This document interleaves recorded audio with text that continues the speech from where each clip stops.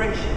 If it doesn't, we feel confident that it's going to withstand the environment on the launch site. We can perform a sine burst, which will simulate the launch and landing loads by just imparting an impulse to the test item. And we can also perform sine sweep, which is simulating the vibration that we know the launch rocket will impart to the instrument or spacecraft. We have historical data of every single launch vehicle that we use.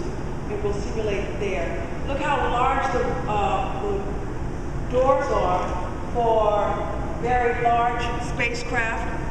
We have some other vibration tables that are smaller for items that we can just pick up with our hands. Now, anybody thinking, wow, this is a dirty environment. What do we do with spacecraft that are contamination sensitive?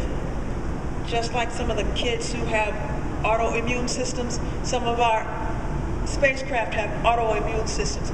We have to bag it, put it on the table, and we'll test it back.